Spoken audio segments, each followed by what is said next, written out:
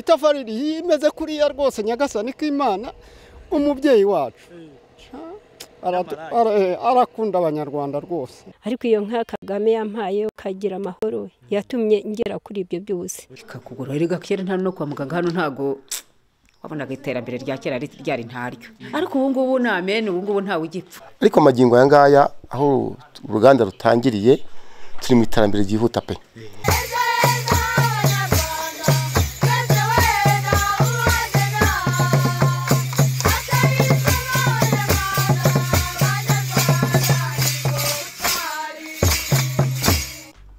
Reka mbaye ikaze mwe mukuri iki kiganiro isonga mu kwesa imihigo cy'akarere ka Gisagara. Ubuhinzi bufasha inkingi ya mwamba mu bukungu bw'akarere ka Gisagara. Uretse ubuhinzi bw'urutoki bwiganje cyane mu karere ka Gisagara ndetse n'ubuhinzi bw'umuceri, uyu munsi ubuhinzi bw'ibigori bugeze ku rugero rwiza.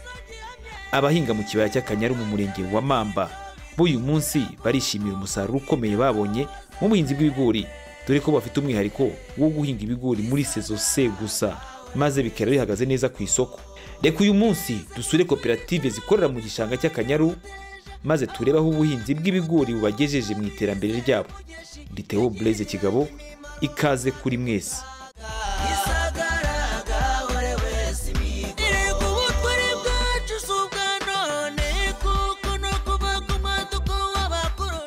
Koperative kujya mu ki ni koperative ihinga mu kibaya cy'Akanyaru. Iyi koperative imaze kuba ubukombe ifite abanyamuryango 480, ikaba ihinga ku buso busaga hegitari 620 ziri mu gishanga cy'Akanyaru. Iyi koperative ihinga ibigori mu gihe cyo muki muri sezo C, mu gihe abandi izuba riba ryakambye. Ubuhinzi bwabo ngo bufite akarusho kuko buha amafaranga menshi ugereranyije n'ubukorwa muri sezo B na A. Twebwe tukagira igishanga cy'Akanyaru duhingamo ibigori sezo imwe sezo C. Ibyo bigori tukaba tubihinga mu gihe cy'ukwezi kwa gatandatu, tugatangira gusarura mu gihe cy'ukwezi kwa 11. Akarusho turusha abandi, twe duhinga umusaruro wacu ibigori tubihinga mu gihe cyo muki, ubwizuba riba rikomeye cyane igasozi nta kintu barimo guhinga, twe tuba turimo turahinga ibigori mu gishanga cyacu. Ubwo rero tubyeza igihe biba bikenewe cyane ko tuba twejeje ibigori ari nka hari twenyine mu gihugu. Ugako na akarusho gakomeye cyane. Ubuhinzi bw'ibigori bwo mu kibaya cy'Akanyaru butanga umusaruro mwinshi ku buryo kuri sezo C iheruka iyi koperative yagize umusaruro wa toni zisaga 4 kuri hegitari. Umusaruro urahagije kuko nk'ubu kuri hegitari dukuraho toni 4.23. Ubwo muri uwo musaruro wose dusarura duhinga ku buso buhanye na toni 629.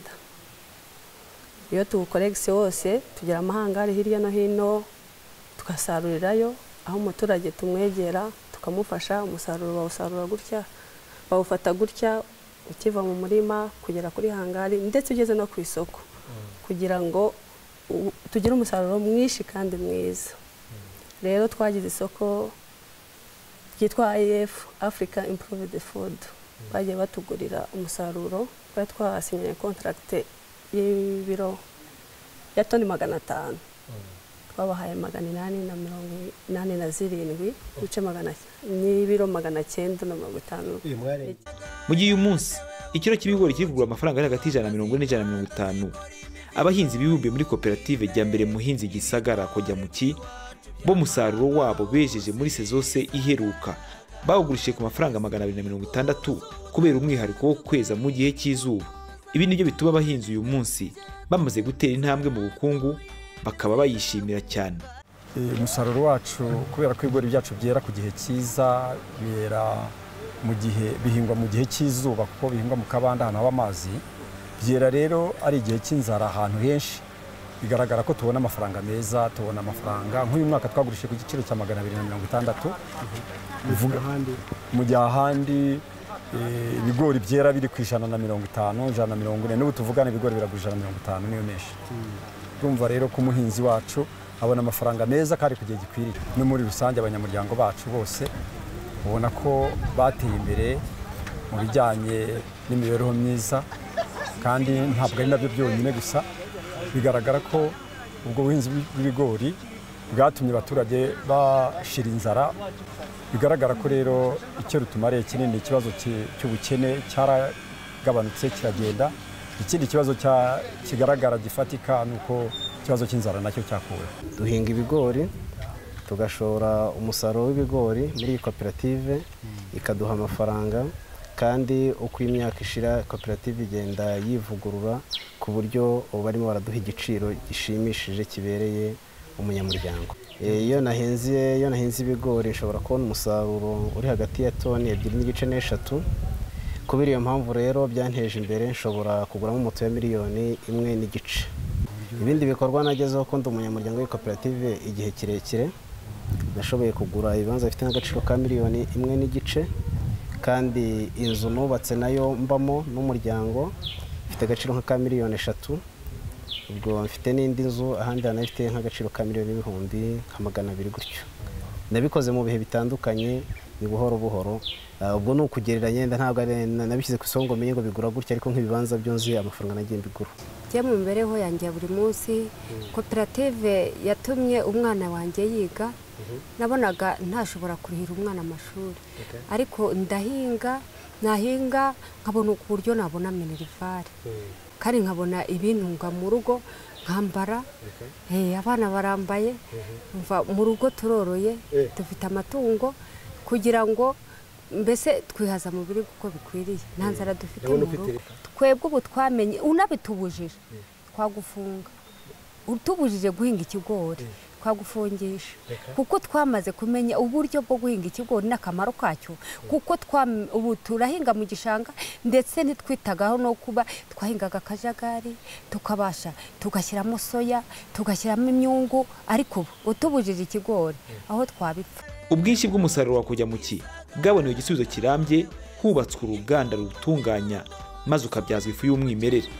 Uru ruganda ruhaza abaruturiye ndetse rugasagurira amasoko yiganjemo ibigo by'amashuri byo mu mirenge igize akarere ka Gisagara ndetse no hanze yako.